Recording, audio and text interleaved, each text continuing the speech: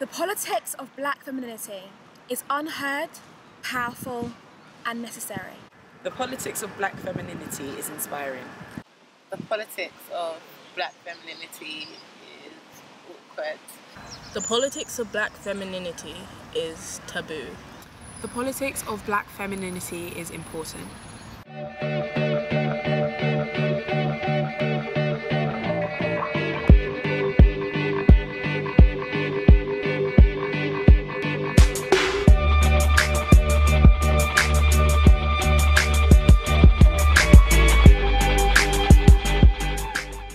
Have you got any clue what FGM is? What do you think it is? F is in female.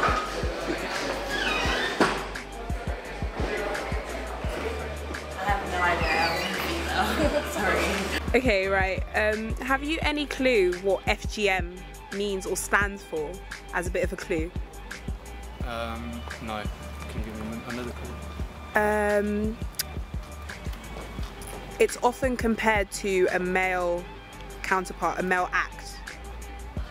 Happens for religion, happens for hygiene. Not a clue. Not a clue. So if I was to say yappy to you, what would you think I meant? Either an animal, or maybe a type of food? Or a type of food? Yeah. Okay, cool. Yeah, sometimes you know what is it. Do you know what shape it is?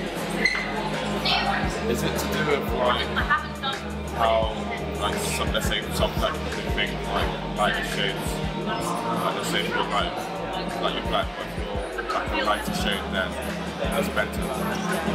Brazilian body wave. Sounds like a wax.